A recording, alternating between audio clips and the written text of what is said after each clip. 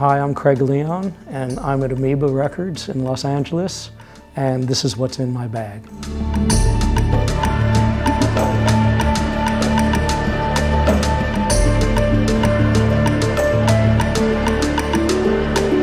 I found this, which is virtually everything of the 13th floor elevators, a great garage band that everybody knows about. But it's good to have everything. It's got stereos and monos of each album, so you can actually tell which one's which. And it's probably got much better pressings than the original International Artists, which were pretty crap.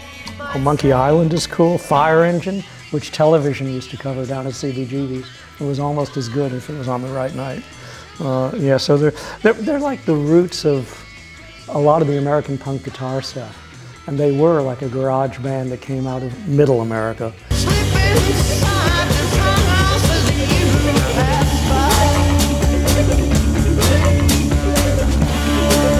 Strangely enough, that's probably one of the only guitar things I came up with today, and I would normally have a bunch of them, but I found all this other stuff. Oh wait, here's a guitar record, but it's a totally, and now for something completely different.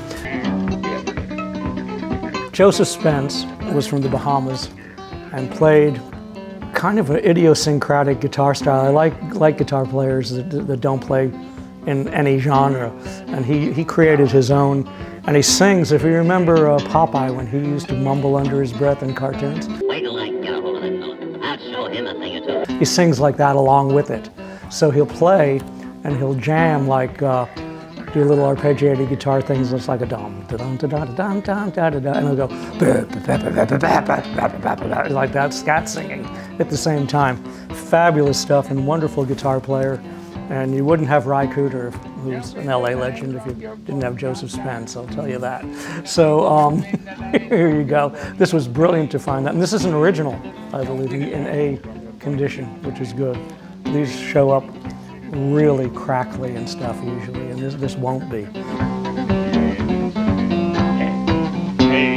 Something that isn't a reissue, one of my favorite records ever. I used to collect 78s. I don't have that many left, but I used to love Duke, the Texas label, the Houston label that had this Little Richard and early stuff and a bunch of other things on it. This is probably one of the best records for me that they did. This is Pledging My Love by Johnny Ace, who wasn't more known because he had the unfortunate experience of playing Russian roulette backstage at a gig one night and winning, so to speak, backstage right when this was a hit. And he's the subject of a song by Paul Simon, which I was going to try and find with it, called The Late Great Johnny Ace. And every song we played was for the late great Johnny Ace. That whole album that has that on it, which I didn't find here, Hearts and Bones. It's got that, and it's got another one, Renee and Georgette Magritte and Their Dog After the War, which is probably my favorite Paul Simon song of all time. But there you go. We'll keep that one nice. It's only $1.99. That's amazing. I'll never part from you and your loving way. Just for fun, I turned up one of the endless follow-ups to Work With Me, Annie, by the Midnighters. This is, again, on Federal. This is going to be an original.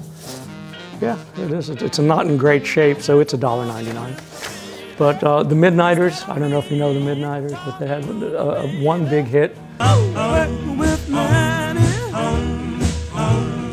So, which is a kind of a simulated sex song or something, you know, and they thought the formula worked, so they did the same riff over again and sang new lyrics, and they did about 4 follow-ups.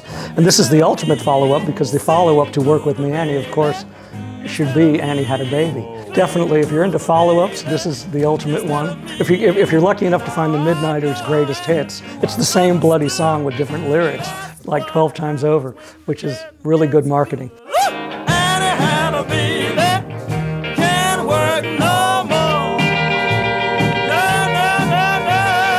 LA legend time, Van Dyke Parks did this album, I don't know the exact year, 72. He did authentic cover versions of his favorite 78 Calypso records and Trinidad records, actually. Most of these are all Trinidad. It's a the bus from Trinidad to Hollywood, you see. And he had all these great players and everything.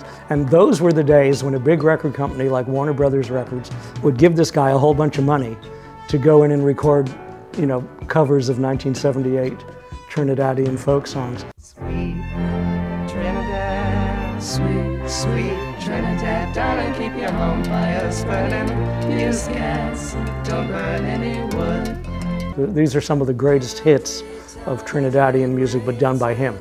I think there's a Folkways collection that has all the originals of these, but I didn't have time to go looking for it. But LA Legend covers Trinidad. It's really cool.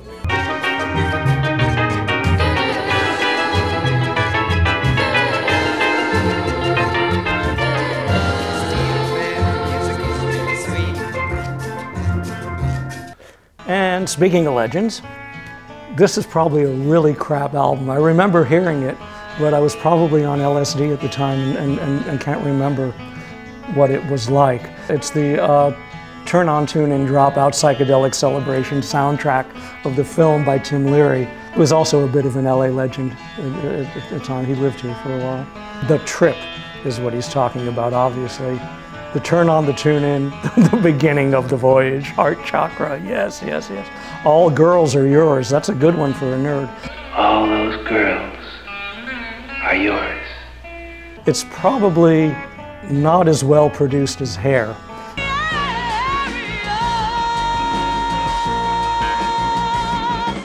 But it's probably got a lot of the same similar stuff going on. This is a reissue. Mercury always did the cheesy stuff in the 60s, and it's particularly the San Francisco stuff.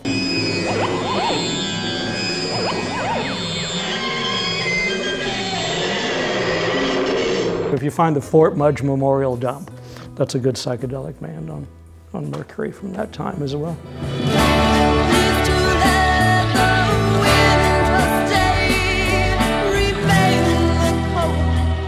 And the Charlatans are on Philips, or subsidiary label.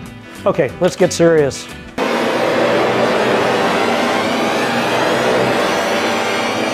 This is a guy that's very influential on the writing of my own work, and a number of people that are doing it, as well as Krzysztof Penderecki. It's got Threnody for the Victims of Hiroshima on it, which is one of the scariest pieces of modernist classical music you can find. I mean, his stuff is just amazing. He has a tremendous amount of work.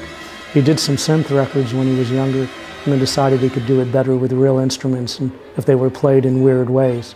And so he educated his orchestra how to do that. So the Symphony of Cracovia was the band that he trained. There you go.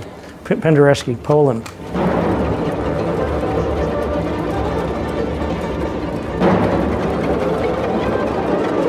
Diamanda Gallis. This is a fantastic record. The End of the Epidemic, 1984 Plague Mass, live. This is one of her greatest pieces, and it's a live concert, live recording by the Record Plant Mobile. Kurt Moncasi, who produced all of Philip Glass's stuff and engineered it, did it, so it's going to be good quality. And if you find it, get it.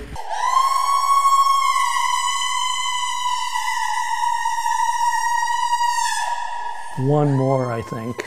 This is a straight classical record, and I don't know anything about the performance. A guy named Dag Achatz is playing it, but he's playing it on Liszt's own piano.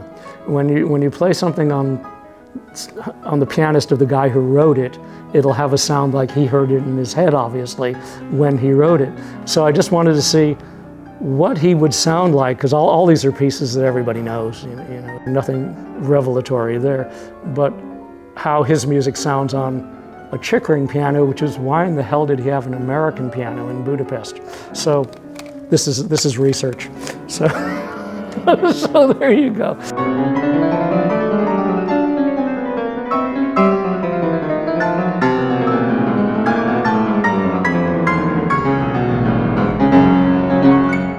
And I think that was about it. Thank you so very much. Okay, there you go.